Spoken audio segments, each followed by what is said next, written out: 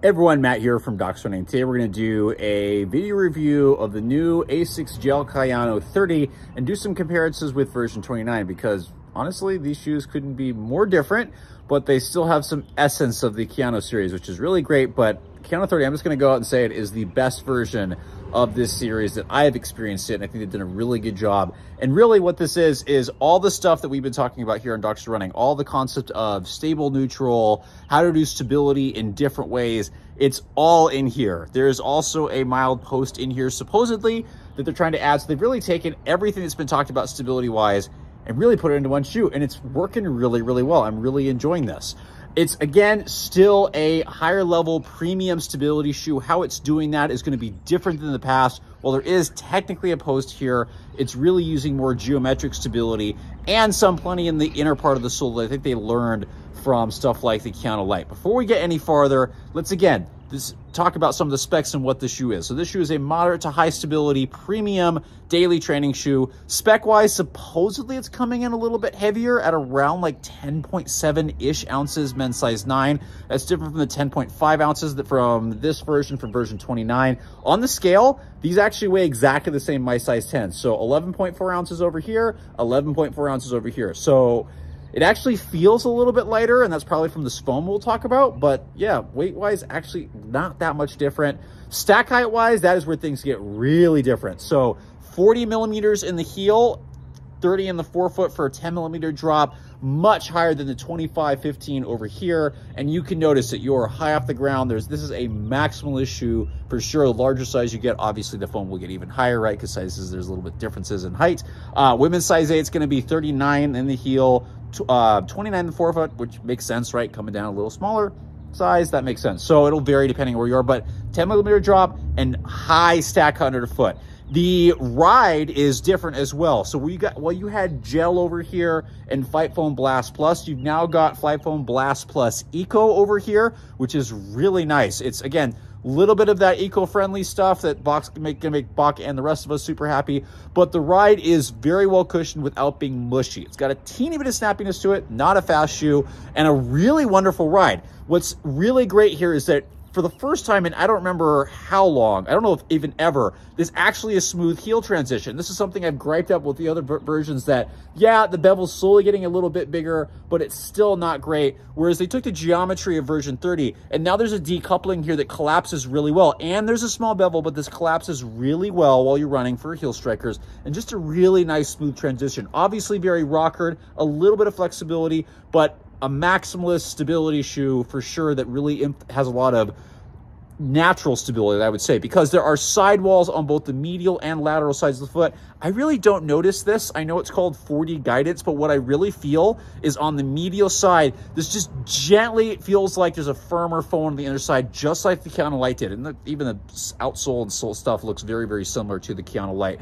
It doesn't feel like it's really aggressively pushing me in one way. Yeah, there's sidewalls over here. Yeah, there's sidewalls on the medial side as well. There's a very nice wide base, a non-narrowed midfoot. Thank you very much, right? They were getting better with version 29, but this one really takes the cake. It's got a very smooth transition, and it's great for, again, if you need some stability, but you don't want something pushing your foot, and maybe you don't like the feeling of a post, but you still need some stability, maybe medially, maybe a little bit laterally, so you keep centered. I'm not sure about the lateral one, but definitely medially. This is going to be a really good shoe that integrates it well, so it keeps you stable without being in your face, is probably the best way I can describe this. It's great, and it's not clunky. As I said, this tends to transition really, really well. It's got a smooth ride. It's not meant for faster stuff.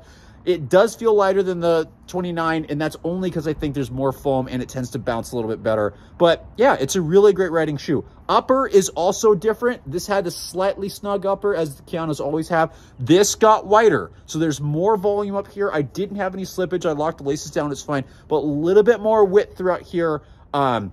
Nice stretchy mesh, really nice on the toes. It does taper a little bit on my pinky toe here, but outside there's more room than previous. So people that wanted a little bit more room in the Kayano and didn't necessarily want a wide, this is actually going to do really well. Those who are concerned about the wider width, it does snug up a little bit in the heel, and the midfoot does lock down really easily. So you'll have plenty of some room to splay your toes, but don't worry for those with narrower feet. It still should lock your feet down really well. And if you need to, lace lock it, but I had no issues. There is a stiffer heel counter back here. It's pretty much on par with the previous version, good amount of heel collar cushioning, so I didn't notice it at all. It's been really fine, but this is a massive update that really takes everything that we've learned in the last several years and updates it into the premium stability shoe, right, that Asics has.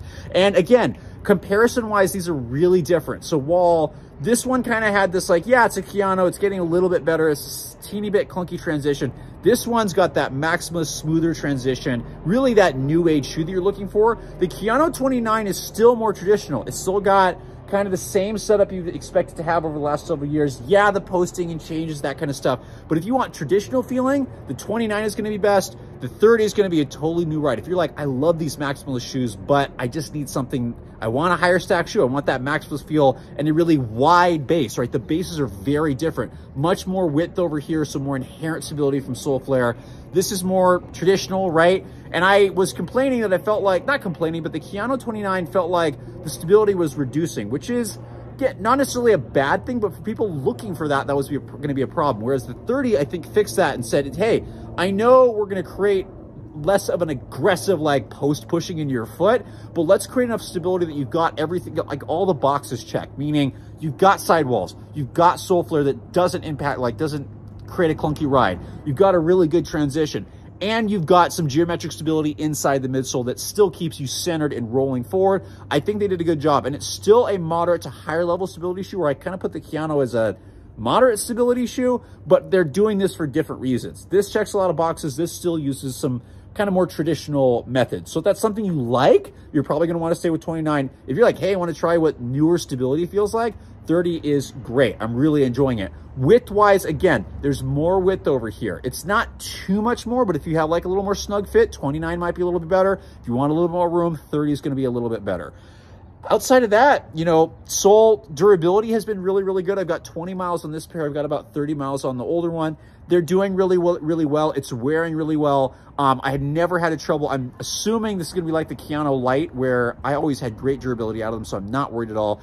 Transition-wise, this one seems to have just a teeny bit more flexibility just because this is a little taller stack height, but they're both really smooth, and they're both meant for daily mileage. Neither one of these are faster shoes. They're going to get you through longer runs, easy runs, and they're just there to plod along. So I'm really impressed with the 30, and I'm excited to get more miles on this and get a full written review out. But Asics, great job. I don't think this is doing what you maybe intended to, which is fine because it's still a stable shoe, which is interesting. This is actually softer, but I am kind of happiest about, yes, you didn't bevel this as crazy as I might have wanted, but you still use some decoupling here that collapses well. And again, kind of reduce maybe some forces, right? We know there's some evidence that if you have a bevel or a little posterior flare, it doesn't quite matter as long as this collapses really, really well and helps ease your transition in. It's not too, the flare isn't too bad. It's still a little rounded, and it just creates the smoothest heel of any Kayano that I've felt thus far. So I'm really impressed to see a company, and a lot of companies are doing this, but Asics especially, because they're pretty traditional. To do this to a Kayano